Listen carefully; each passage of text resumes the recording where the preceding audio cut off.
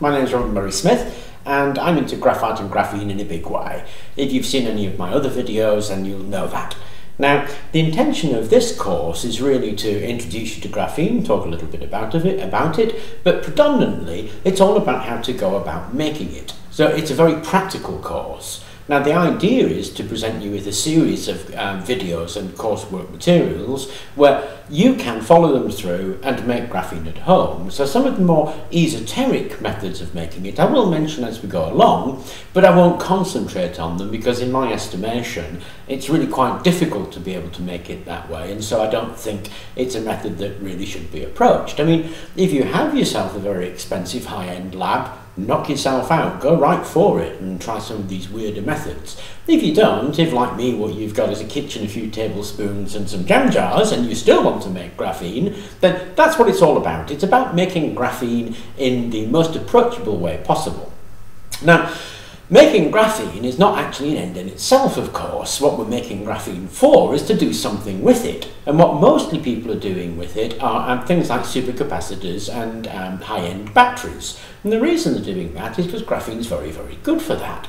But graphene is also very, very good for lots of things. If you were to take as much graphite as you find in a cat's whisker and you were to roll it out into a single sheet of graphene, you'd have enough to make a hammock that you could lie on and would take your weight. So it's an amazingly strong material. Now, if you mix that material with plastics and make wires out of them, you'll make very strong wires. You can lay them out and put them as a covering on plastics, and if you do that, it's impervious to helium, so you'd be able to make gas-filled balloons that never go down. Now, that may not seem interesting to you, but if you're a guy who wants to run an airship company, the price of helium's huge, so it's very interesting.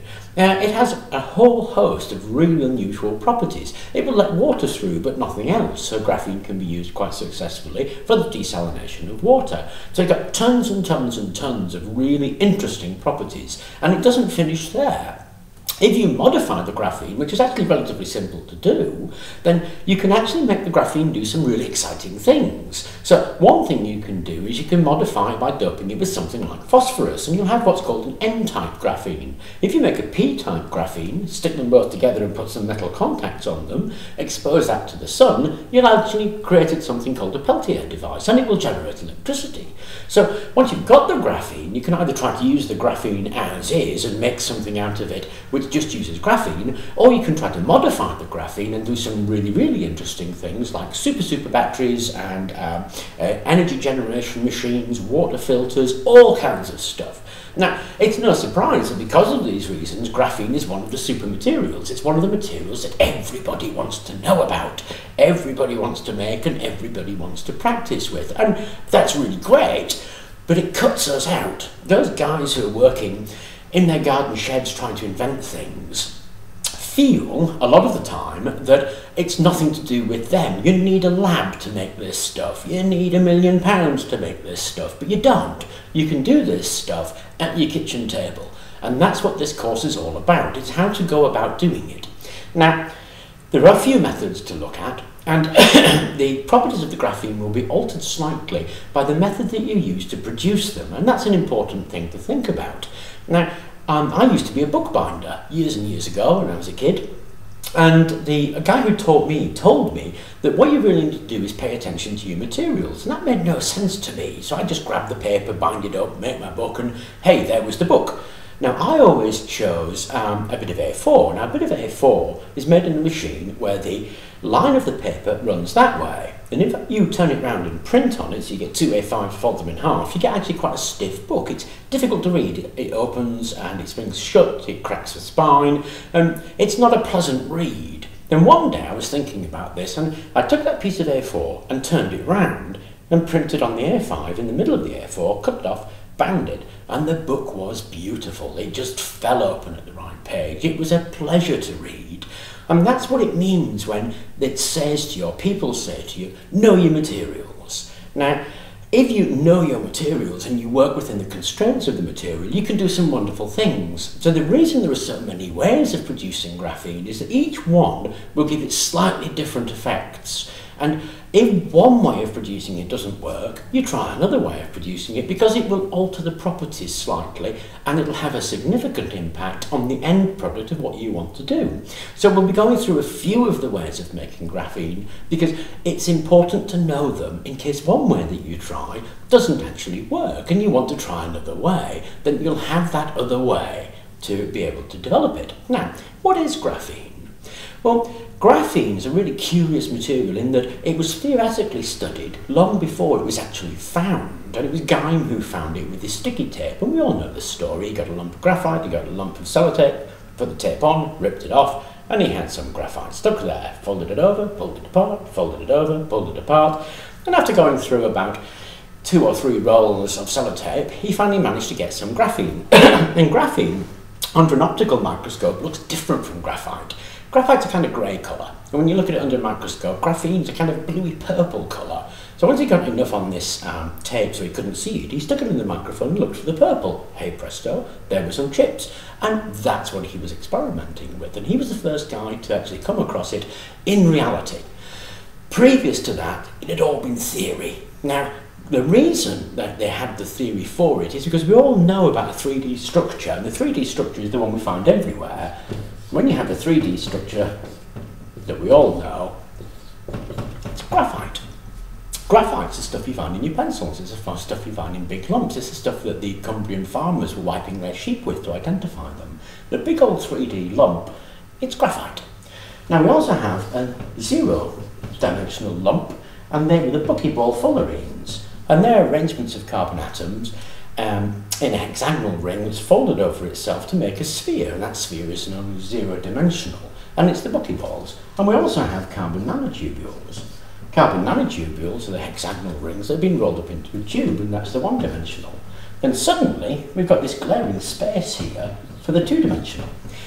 That 2-dimensional was where they theorised the graphene to be. So the graphene is just a single layer sheet of hexagonally arranged carbon atoms. Roll them up, you get a carbon nanotubule. Fold them into a sphere, you get a buckyball. Stack them all on top of each other, you get graphite.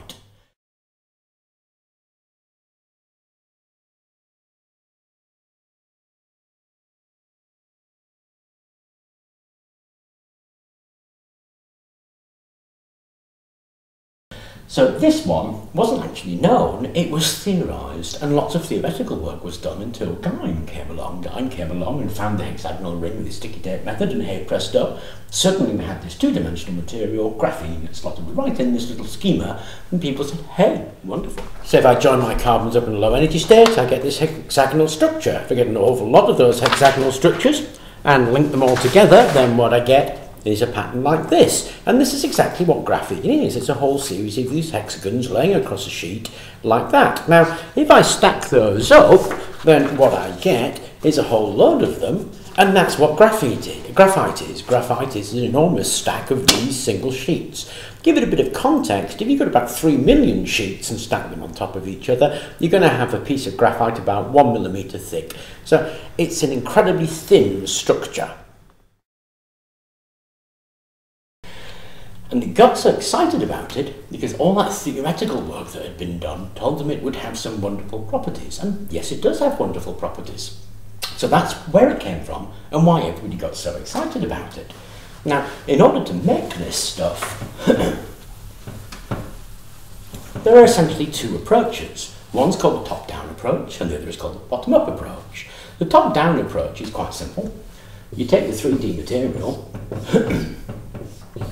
and you bash it, and you keep on whacking it until you get it very, very small. Essentially, that's what you're doing, okay? You're breaking up the bulk material right back down until you get to the 2-dimensional material, and that's the top-down approach. You start with the big bit, and you work to the small bit. Now, obviously, there's a bottom-up approach, and the bottom-up approach is where you start with the atoms, and you try to build them back into the 2-dimensional shape. So you'd start with your carbon atom and you'd use various methods to build it back into the sheet, and that's the bottom-up approach.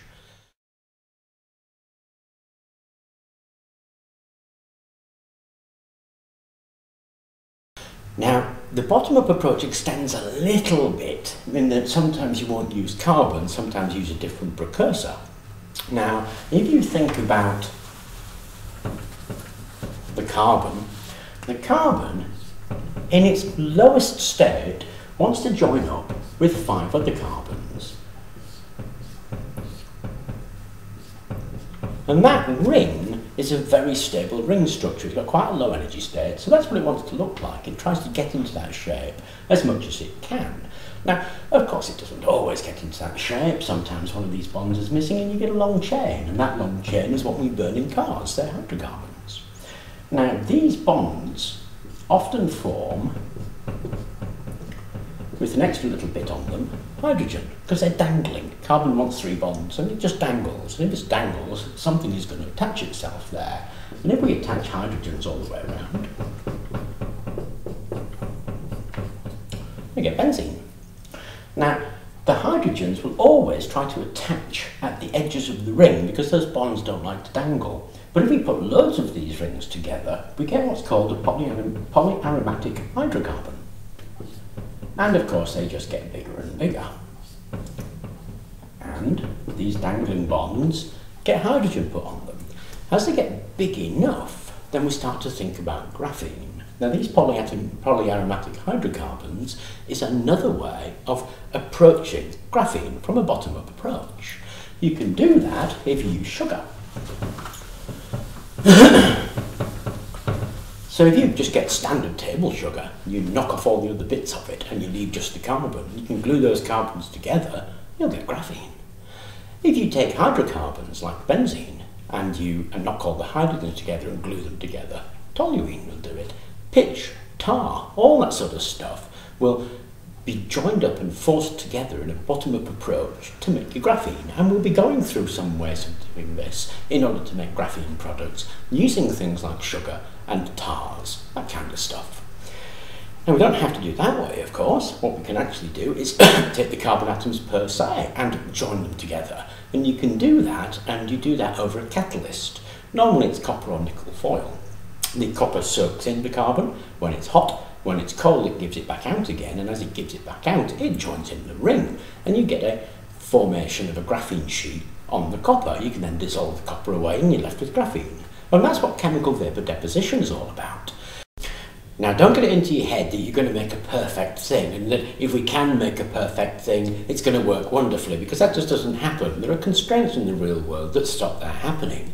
Now, it is true, if you can get a single sheet of graphene and you can put an electric current across it, it will zip across that sheet at ballistic speeds. So, in your mind, you'd think, well, hey, let's just make a sheet as big as a football field and it's going to be a winner. And yes, in theory, that's perfectly true. In practice, it's never going to happen, okay? Even if you use a system like CVD, chemical vapor deposition, it's about the nearest we can get. What happens is, as I said, when the copper gets hot, it soaks up the carbon. When it gets cool, it gives it out.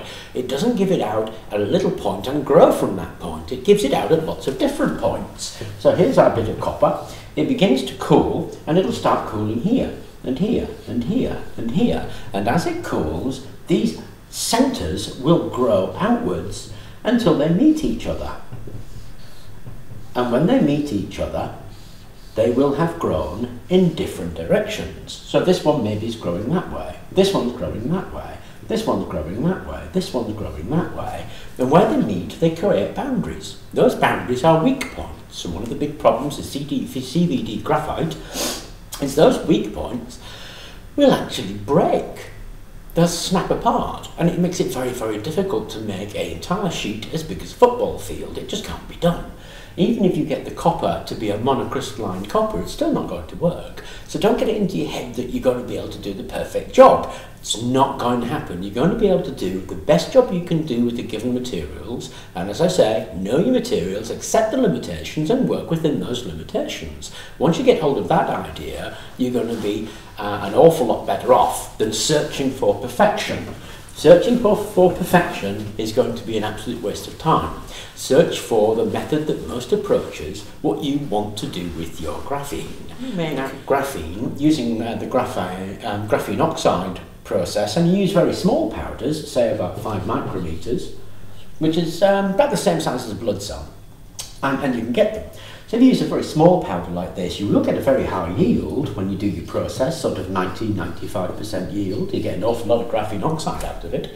Those graphene oxides are going to be very, very small, and that introduces a whole lot of other problems. If you use a larger powder, say something about 350 microns, something like that, when you take the water out of that graphene, what you'll get is a gel. It's like a jelly. And that jelly can actually be spun into fibres, and they're doing it. They're electrospinning it or putting it in through a nozzle into sodium hydroxide and making fibres out of it, and they're making very strong cables using this larger jelly-like substance. The problem with jelly-like substance is it's incredibly hard to wash because it's a jelly. So you get all your end of reaction, you've got all this stuff floating around in there, you try to clean it up so all you have is graphite, and it takes weeks because it's really hard to wash. This stuff washes really, really easily, but because it's so much smaller, it doesn't form a jelly when you start to evaporate the water away. So it's very useful for things like solution casting, but very bad for things like making fibres. So even this the powder size that you start with will have an intimate effect on your end result. And we'll be talking about some more of these things as we go through the course, but it's all about knowing your materials and balancing your expectations to meet the materials that you have in front of you. Okay, when you start to think about the limitations of what you're working with, then you can actually start to come up with some strategies to overcome those limitations. Again, working with your materials. So let's take graphene sheets that are quite small, and the problem with them is they either don't meet the boundaries or they meet the boundaries and those are weak points. Now, there is a really simple way of dealing with that. Put a bridge on it. And that's what they're actually doing. Now, those bridges are being made out of carbon nanotubules or metal nanowires. And you can make copper metal nanowires, mix them with your graphene, and those wires will lay over those weak areas and act as conducting points, because across the sheet, the electron is transmitted at ballistic speeds until it reaches the edge.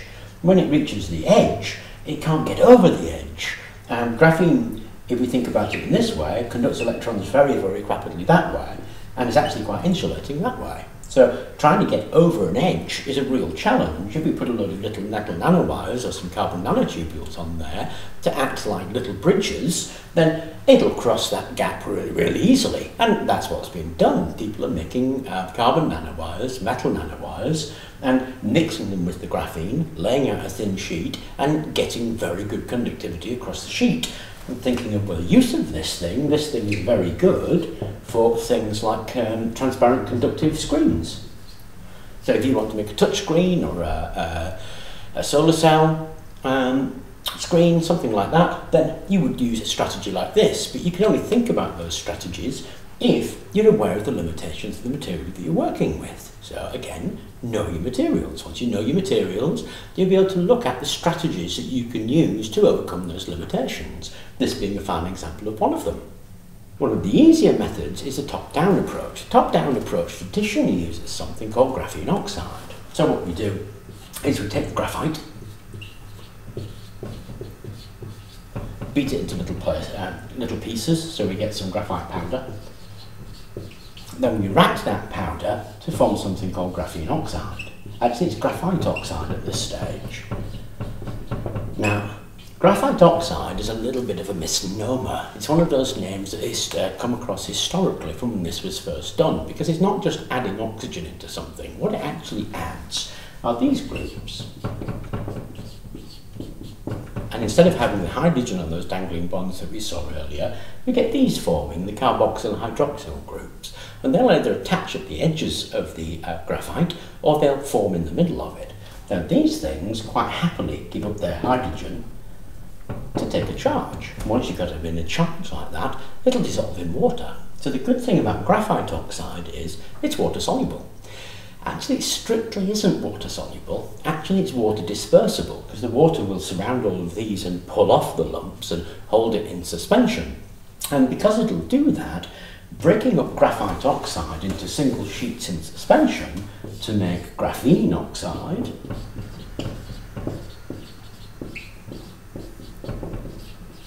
is really, really easy. all you have to do is put it in a sonicator and gently sonicate it for about 10 or 15 minutes. The whole thing will disperse and you'll get a solution of graphene oxide.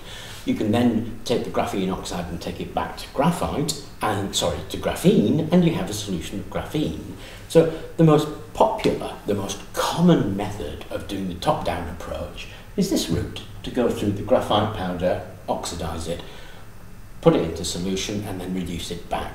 And once it's in solution, of course, you can do really interesting things with it, like solution casted. So you can drop it onto a piece of material, plastic, you spin the plastic very quickly, and you get a very thin layer. It's much, much easier to manipulate.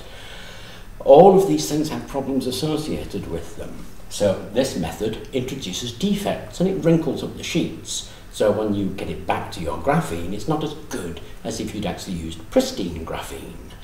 But you can accept that. There's a degree at which you can accept it. So if you get a layer of these things, so you've got a layer like that, another layer crossing over it, you will get conductivity along that sheet. Wouldn't be as good as if you had a whole sheet of graphene that big, but your chances of being able to get a whole sheet of graphene that big are very, very small. Okay, so once we've got our graphene, the question then becomes, what on earth do you do with it? Now, there's lots of things you can do with it depending on which form you have it in. Now, all the original work was done on getting graphene. Then they were looking at modifying the graphene, and then they were looking at building structures from the graphene.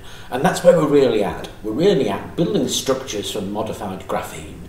The getting the graphene bit isn't so interesting to anybody anymore. There's still a search for a better method of getting graphene, but it's not as hectic as it was, say, about 2 or 3 years ago. Now it's moved. Now everything's all about how to build structures out of it and how to modify it to do a better job than the job that original graphene will do. The original graphene actually doesn't have that many useful properties. The whole point of it really is it's easy to modify and it has some interesting properties. There's a big difference between interesting and useful. When we get the graphene, what we have to then think what we're going to do with it is literally, what are we going to do with it? Now, on the single sheet stuff, you can do some amazing things with transistors. You can work on solar cells, you can work on fuel cells, you can work on solar production of hydrogen, you can work on batteries, you can work on supercapacitors. Loads and loads of things are using this single sheet. But that is not the end of it. If you can roll those sheets up and entangle them, so you get a chain of tangled up, rolled up, scrunched up sheets, a bit like wool actually, and you spin them into long fibres, you can make a material that's stronger than steel or will conduct electricity along a wire better than copper. And there's work being done on that. If you can link up the sheets